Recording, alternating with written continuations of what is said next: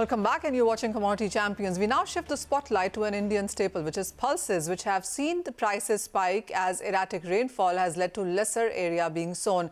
The farmers have shifted to more competitive crops, has only constrained produce further. So are there any solutions available to the government? Mr. Bimal Kothari, Vice Chairman of the India Pulses and Grain Association, now joins us on the show.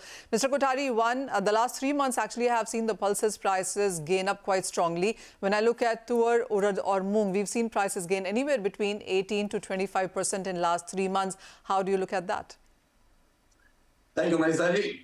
First of all, in fact, I do not agree to your statistics, what you have just mentioned. Okay. In fact, if you look at the prices in August, I'll go by each crop was like the kharif crops, tur, urad and moong. So if you take, say, for example, tur.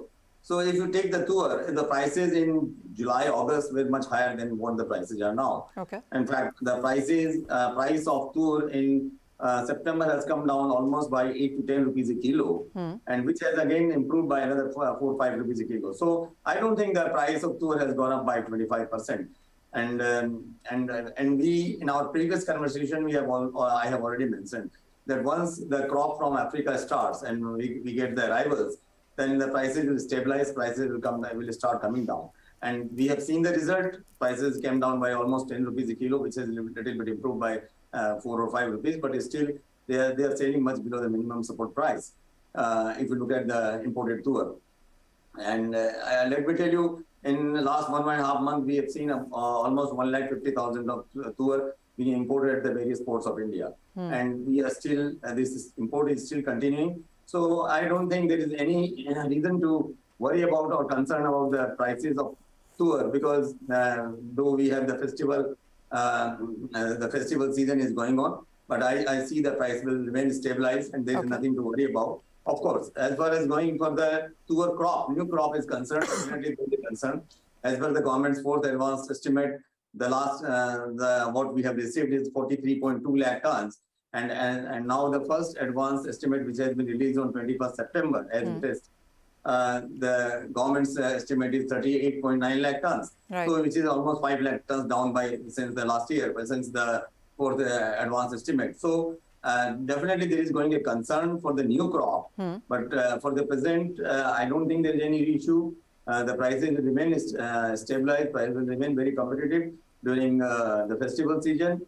For the next season, definitely, for the next year, definitely there might be some issue, some concern, but we will see the crop from Myanmar coming in the month of January, February.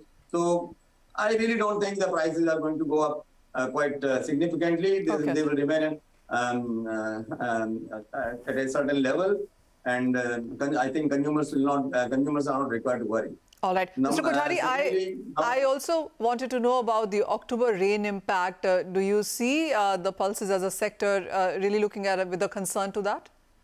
Yes, definitely. Definitely, this October rain, last 2 weeks rain has definitely affected I'm sure that particularly the particularly the urad and moong, they are going to get affected. But it's very difficult to assess the loss at the moment, because some damage is definitely going to cause to the crops. The quality may get hampered, and I think there will be more damage percentage in urad and moong crop. But tur, I don't think there will be any issue. But anyway, tur sowing is less this year. So there will be concern of the tur production for the next year. As far as urad and moong is concerned, they are also down by some percentage. But you see, urad, we will have we are importing. Government has has announced a free policy till 31st March to import urad and tur from various countries. So we are also getting the urad from Myanmar, and I think presently in Myanmar about 2.5 lakh tons of the stock is still lying there, and new crop will hit in the month of January.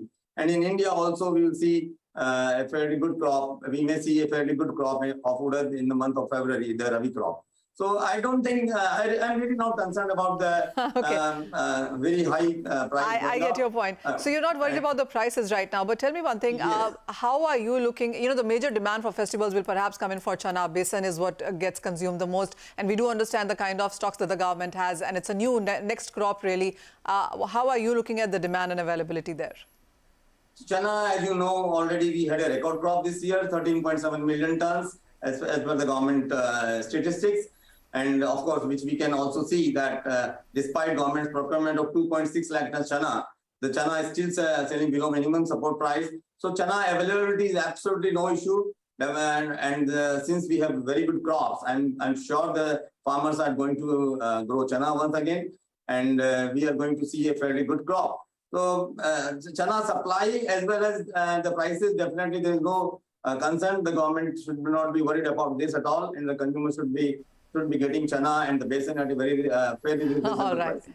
So like edible oil, pulses as a sector also has no major concerns as far as availability and affordability is concerned. Mr. Kothari, as always, thank you so much for joining us and giving us a sense on what really is happening in the pulses sector. But moving gears, and let's get some sweet into our palate then. And India has emerged as the world's largest producer and consumer of sugar, with more than 5,000 lakh tons of cane being produced in the country for the year 2022.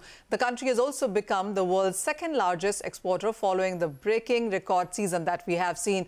The high crude oil prices, along with increased demand from biofuel producers, has also helped prices recover this week from a 14-month lows. So what lies in store for this sector? Praful Vitlani is with us on the show. Mr. Vitlani, hi. First of all, on to the